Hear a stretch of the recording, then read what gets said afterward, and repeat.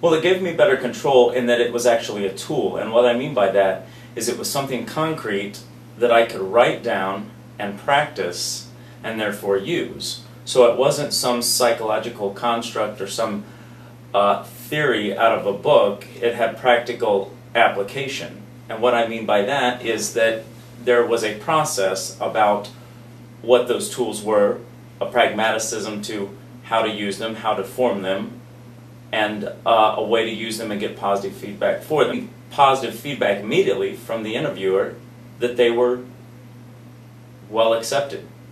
A lot of times I think what people find is that there's this nebulous information that gets given to us, and then we try to transfer that into our own experiences in the interview. What the tools in 360 are they have names, they have definitions, they have descriptions.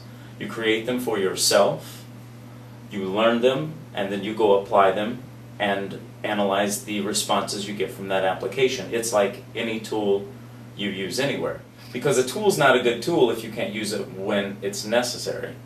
And knowing the right tool for the job, and having that tool, having it in the tool belt, essentially. If you don't have it in the tool belt, you can't use it.